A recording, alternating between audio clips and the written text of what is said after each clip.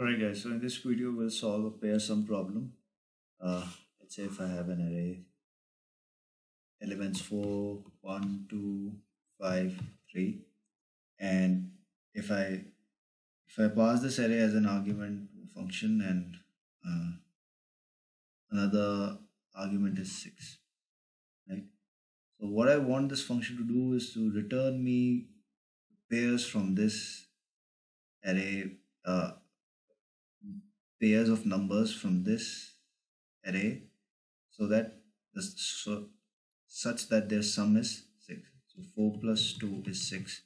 So 4 comma 2 is one pair, and 1 comma 5, 1 and 5 are also 1 plus 5 is also 6. So 1 comma 5 is also a pair, right?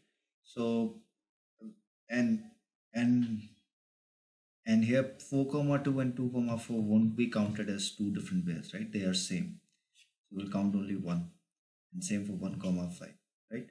So I need a function where I'll pass an array and with a sum, and it should return me the pairs of numbers, which if I add, I should get this sum, right? So one of the approaches, which is a naive approach, is to just traverse through this array, and let's say the first element is 4, so I should look for 2 in the rest of the array, and again the second element is 5, so I should look for 5. There is 2, so I should look for 4 again, right? So this is a pretty naive approach, and the time complexity of the algorithm won't be that good, right?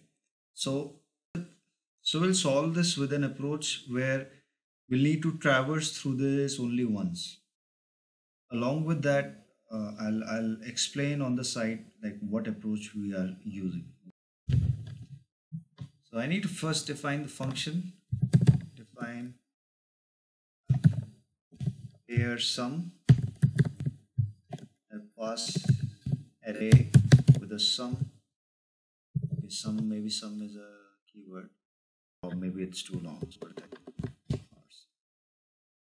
yeah. So first thing is at least we need two numbers to get the sum, right? So the length of array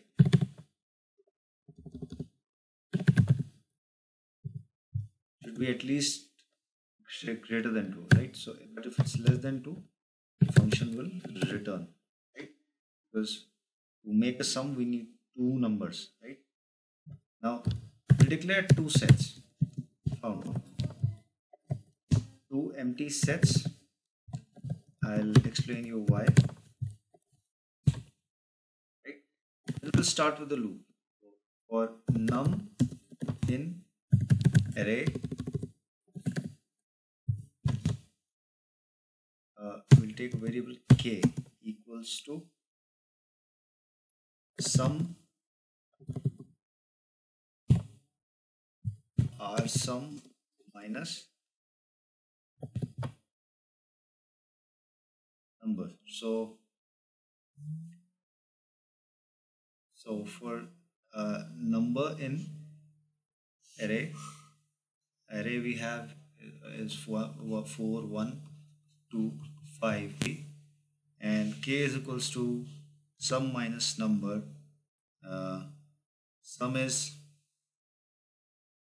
Sum we have passed as 6, right? So for number in array, so the first number is, so it's a loop, so it will first traverse through, so it will traverse through it. So the first element is 4, right? So and the sum is 6, so k is equals to 6 minus 4, k is equals to 2 here. Okay, if k is not, sorry, if k not in found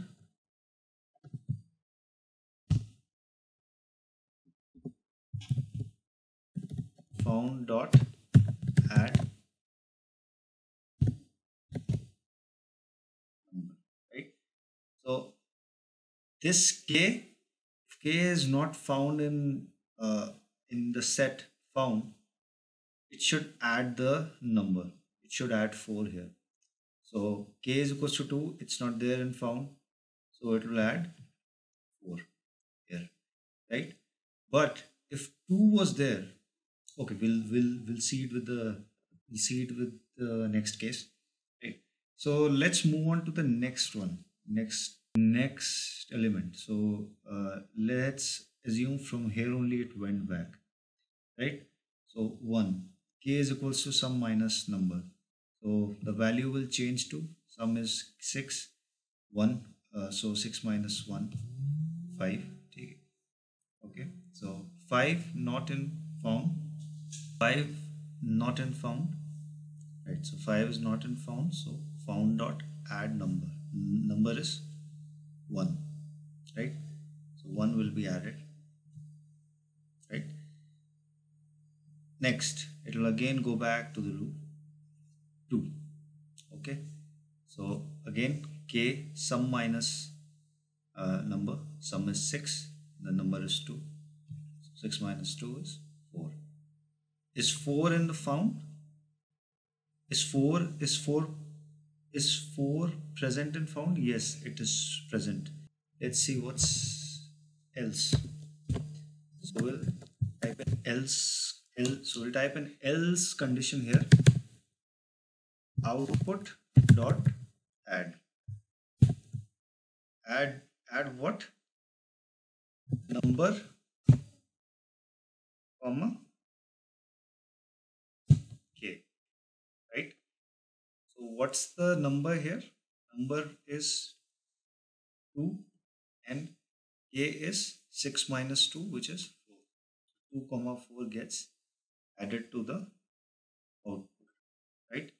Let's move to the next 5, right? So again it will come back. So 6 minus 5 is 1. So is 1 present in found? Yes, 1 is present in found. So 5 will not be added to the found. It will be added to the output as number is 5 and k is 6 minus 5, which is 1, right? Next is 3. K is equals to 6 minus 3. Is 3 not in found? No, it's not in found. So it will be added in found, right? So we got our pairs 2 comma 4 and 5 comma 1. So let's see if this actually works. So when we add this pair, since we are counting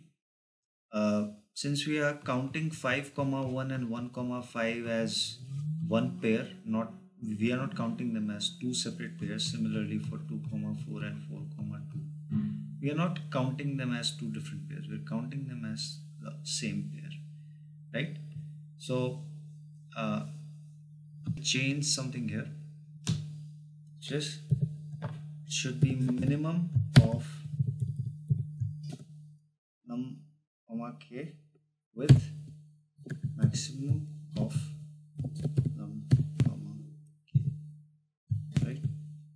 So it will take the minimum and maximum from the pair, and that will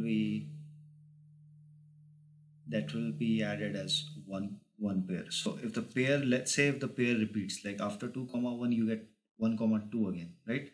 Since it's a set, it will it will take care of that, right?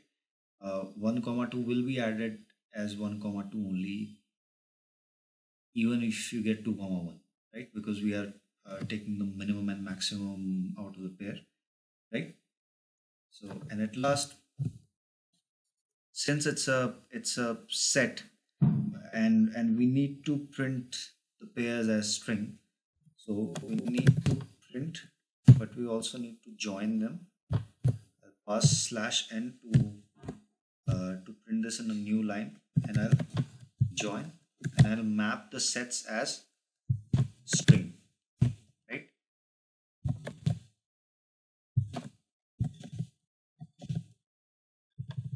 because this output is a list, so uh, so the number of brackets are right.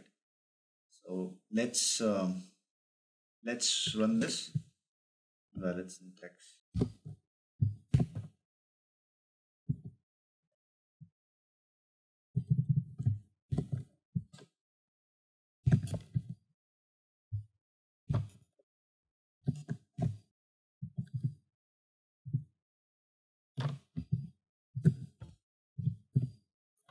Oh, I have mentioned this. I mentioned the function. Nothing wrong with the brackets here.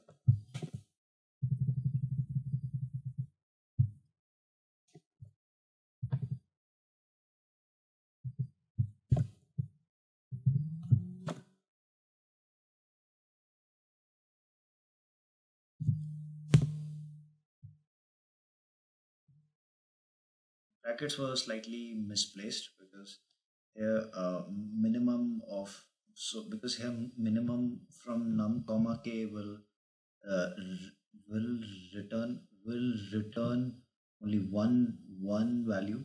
So yeah, that needs to be enclosed in a bracket. Similarly, for same for the max function, then then you can close them in brackets to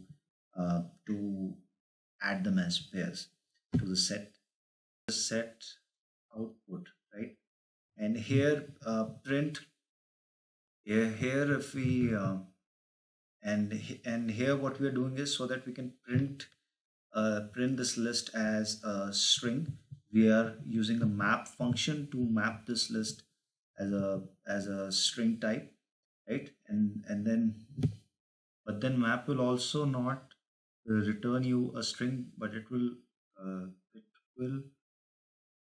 return you a list of strings, which so we need a join so that those list items can be joined uh, to to print them print so that it can be printed so that 1 comma 5 and 2 comma 4 can be can be printed as a one final string, can be printed as a one final string.